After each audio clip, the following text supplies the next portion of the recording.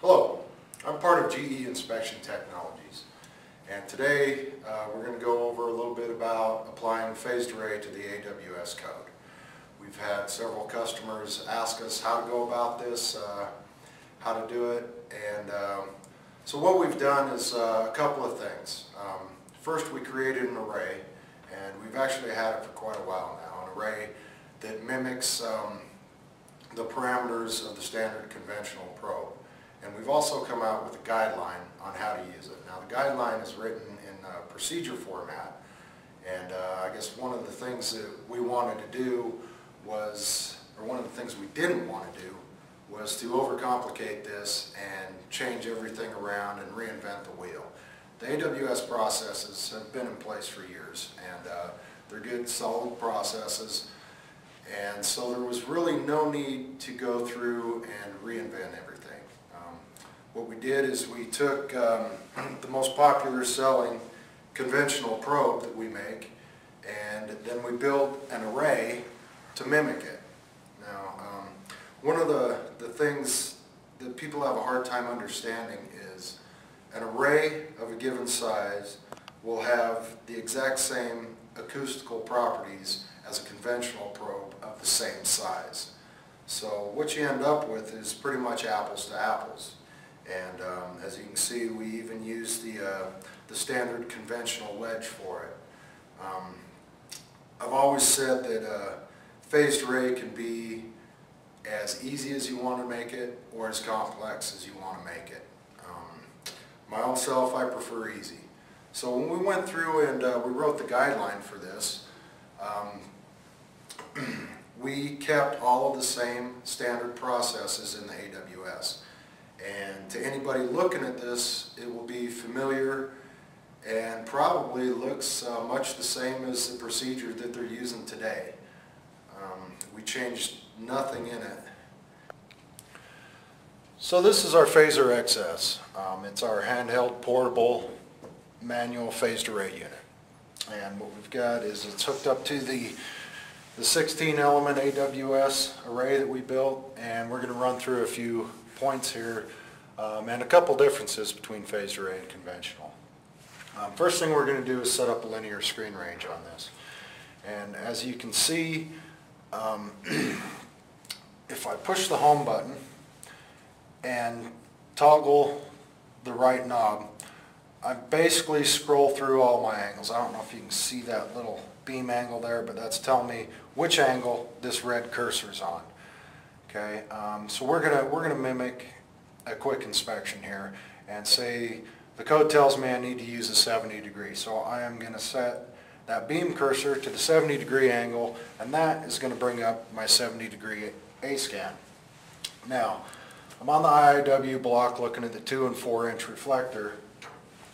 As you can see here, there's a 2 inch and there's the 4 inch. So what I'm going to do to get this linear is I'm going to go in this little Cal sub menu, and this has everything in it that I need to to produce a linear screen range. So first thing I'm going to look at here is this 4 inch reflector. I'm going to max it out in the A scan and run my gate across it, so I'm measuring that signal. And you can see I have a sound path of 3.918. So I'm going to adjust that with my velocity. I'm going to change my velocity until that reads 4 inches, as it should, or as close to it as I can get. The next one I'm going to look at is the 2 inch reflector. And so I'm going to run my gate across the 2 inch reflector. Give it just a little bit more gain. And so now I'm reading 70 degrees on the 2 inch reflector. Let's go back and forth a little bit on that. Make sure I have that signal peaked out. And for this one, I'm going to adjust my probe delay until it reads 2 inches. Or as close to it as I can get. There, exactly 2 inches. So now my screen range is linear. The next thing that I'm going to go over is describing the exit point. Now the wedge that I'm running on is the 60-degree wedge, even though I'm looking at the 70-degree angle. And with phased array, I'm currently running 35 angles. I'm sweeping 35 to 70 degrees. So literally I'll have 35 separate exit points. The machine knows this. And so what it does is it gives you a default 0. And that's going to be in my wedge definition here. When I go through and I describe the dimensions of the wedge for it, it's going to ask me what the wedge front is, because it's going to set that as a 0 datum for measurement points. So anything on the surface distance I have, it's going to measure out from the front of that wedge out across the surface to it, and so on and so forth. Now, the code tells me that I need to locate my exit point. So if I go along here, I can see that my 70-degree exit point is going to be right out in front of where my 60 would be. So I'll make a simple mark on the side of the wedge for that, like that. And there's my 70-degree exit point. Now, the next thing that I need to do is to get a reference gain. So let's flip the block over.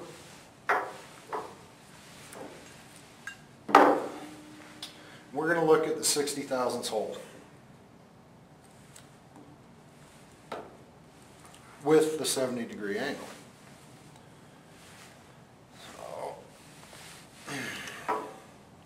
get that in here, and I can see that this is my hole floating across here. Now I see that with all angles, but I'm only going to record it with the 70-degree angle. So I'm going to bring that into the A scan.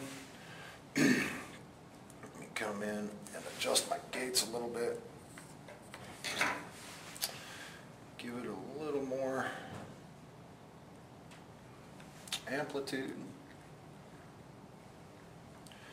And the code will also tell you to set it between 40 and 60%.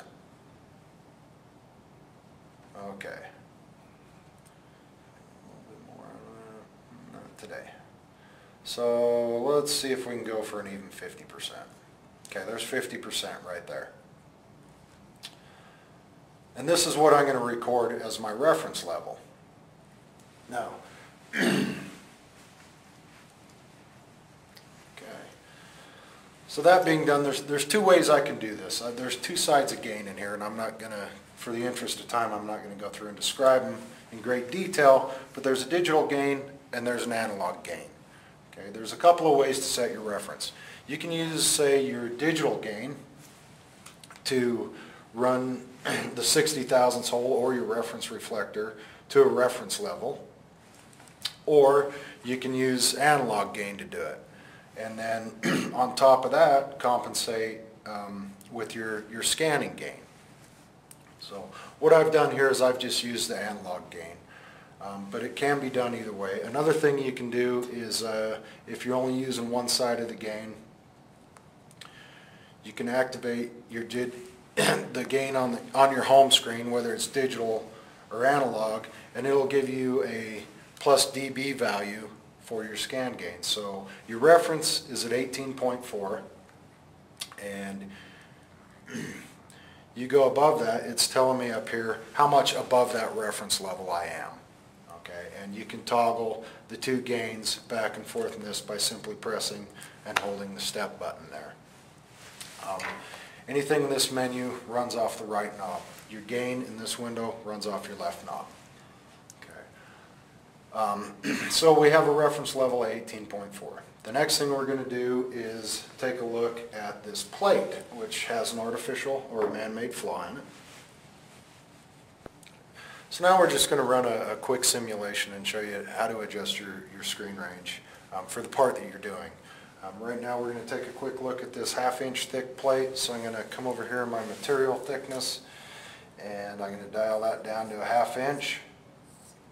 And I want to make sure that I have enough screen range that I fully encompass my second leg. And so the way I'm going to do that is, after I get my part thickness set correctly, come back out on my home screen, I'm going to go into this leg function. And if I set that exactly at 2, what that's going to give me is 2 legs with the 70 degree in that part thickness. So I'm going to go a little more than that. We're going to give ourselves a little bit of room. It's always a good idea to give yourself a little bit more, and say at 2.4. Now, I'm not really concerned with how that's going to measure out or using nice round numbers, because the machine tells me pretty much everything I need to know for measurements to flaws, surface distance, sound path, and so forth. So I can recalculate that, press and hold the home key.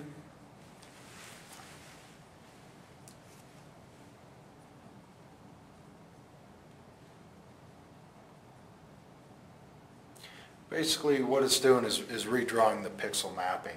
It's not going through any UT functions. It's just redrawing the pixel mapping in that case. I'm going to kick in some gain here. We'll say just run it about, I don't know, 14. Just picking a number. So in looking at this plate, we're just going to do some quick raster scans here. You can see all of a sudden my screen's getting really noisy. I've got a lot of garbage coming up in this general area here. Being carbon steel, this should be a clean weld. You should see nothing in there, and there's probably something else right there as well. But I'm not interested in those low angles. I'm not going to take this and run an angle down and start measuring with an angle that the code doesn't prescribe. I'm going to stick with my 70 degree. And what I'm going to do is I'm going to get everything really hot there, and I'm going to run this out to my 70 degree. And you can see it over here in my A scan. This is that signal that we're looking at. And actually it is a crack in the mid wall of this weld. So let me pull a little bit of gain out of this. And actually I'll take this and run it down to what our reference level was, which was, I believe we set at 50 dB. So we're going to peek this puppy out. Keep dropping a little bit more gain. That down there. Make sure I got a good, nice hot spot on it. Here. Okay. We'll say that's it. So I'm going to run that down to 50%. And this is going to be your indication level that goes on your report form, the old formula A minus B minus C equals D. Now for the attenuation factor, I'm going to use SA. That's my sound path. I have it up here in this results window and also displayed in my larger window. That's my sound path that I'm going to use for C. And so given that information, you run it through the same form that you always have, and you come out with your indication rating and accept or reject by the code. And everything is the same as conventional.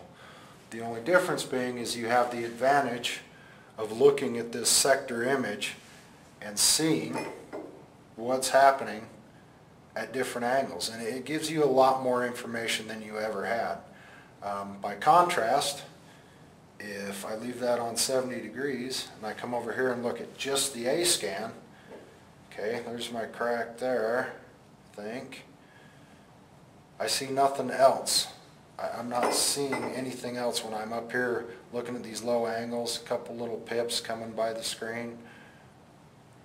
But I'm not really catching that full picture that I had when I was running just the sector image. There's a lot of advantages and a lot of built-in flexibility with phased array. The biggest advantage to me has always been this image. This image is priceless. It tells you a lot more information than what you need. I can easily see that there's a difference between this clean part right here and this part right here. And remember, we've turned all of our gain out of this. And that's pretty much the gist of it, pretty short and quick.